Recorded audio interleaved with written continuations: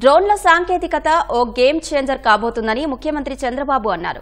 డ్రోన్లు, మొబైల్ ఫోన్లు, సీసీటీవీ కెమెరాలు, యాప్స్, శాటిలైట్ డేటాల ద్వారా విలువైన సమాచారాన్ని క్రోడీకరించవచ్చని పేర్కొన్నారు. రాబోయే కాలంలో సమాచారమే విలువైన సంపదగా మారనుందని అమరావతి డ్రోన్ సమ్మిట్లో చంద్రబాబు వివరించారు. అమరావతి డ్రోన్ సమ్మిట్ 2024ను ముఖ్యమంత్రి చంద్రబాబు ప్రారంభించారు.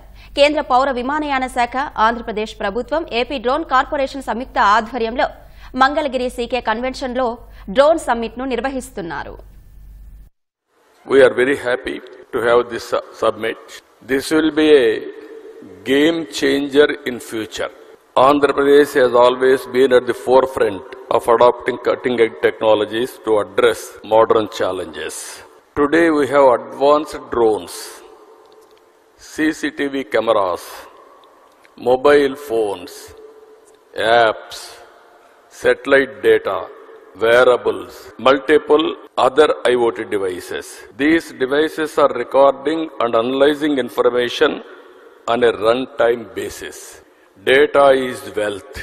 We have a huge amount of historical data already available, and every day 400 million terabyte of such data is being generated. In future, data is wealth.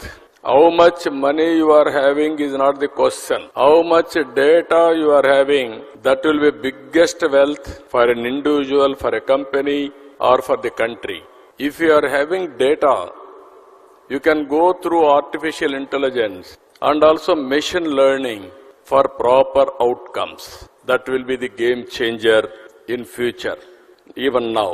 Here, we are all in a time. I repeatedly am requesting all young brains and academicians here to think differently. One is in cloud, data is available. Through Uberization, artificial intelligence, we can use it by getting proper knowledge. Now, drones have come. We can program it.